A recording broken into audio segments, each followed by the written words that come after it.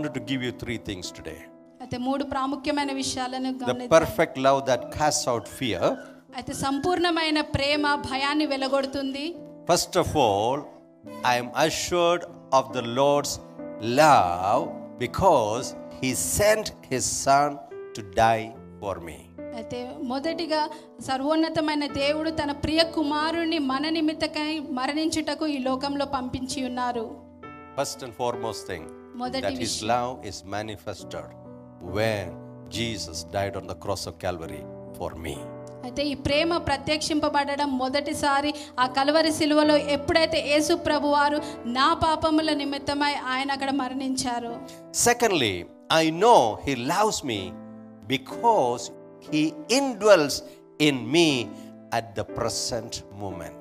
అయితే రెండోదిగా ఆయన యొక్క ప్రేమ నాలో ఉన్నది ఏ విధంగా చెప్పగలమంటే ఎప్పుడైతే ఆయన మనలో నివసిస్తున్నారో ఈ క్షణం కూడా ఆయన మనలో ఆ యొక్క ప్రేమ ఆయన మనలో నివసిస్తూ ఉన్నారు. Is God dwelling inside of you? దేవుడు నాలో నివసిస్తున్నాడా? Praise the Lord. దేవునికి Thirdly, మూడోదిగా I can look to the future with confidence and without fear because truly fear involves torment. అయితే And he who fears is not made perfect in love. అయితే ఎటువంటి భయం లేక ఈ యొక్క భవిష్యత్తులోకి ఎంతో దృఢ నిశ్చయతోటి మనము చూడొచ్చు. ఎందుకంటే దేవుని యొక్క ప్రేమ మనలో పరిపూర్ణమై ప్రతి అటువంటి యొక్క ఫియర్ని ఆ భయాన్ని అది తీసివేస్తుంది. కాబట్టి God's love has not been allowed to operate in the lives of those who are afraid of Him. అయితే ఎవరైతే భయపడుతూ ఉంటారో ఆయన నిమిత్తమై ఆ యొక్క దేవుని ప్రేమ వాళ్ళు సంపూర్ణంగా అక్కడ ప్రత్యేకింపబడదు. Why? ఎందుకు?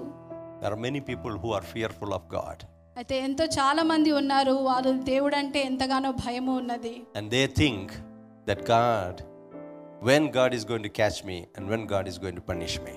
అయితే వాళ్ళు ఎప్పుడు భయపడుతూ ఉంటారు దేవుడు నన్ను ఎప్పుడు పట్టుకుంటారో ఎప్పుడు నన్ను శిక్షిస్తారో అని. Why? ఎందుకు? Because they have never come to God in repentance and received the forgiveness of sins. అయితే ఎందుకంటే వారు ఎప్పుడు కూడా తమ పాప నిమిత్తములై దేవుని దగ్గరికి వచ్చి ఆ క్షమాపణ పొంది ఆయన వారు దేవుని యొక్క ప్రేమలో అక్కడ లేరు కాబట్టి. You have accepted or come under the lordship of Jesus Christ. అయితే మనం మాత్రము దేవుణ్ణి మన యొక్క జీవితాల్లో మనం అంగీకరించి ఆయనని మనము పొందుకున్నాం కాబట్టి your identity has changed. అయితే మన గుర్తింపు అక్కడ మారిపోతూ ఉన్నది.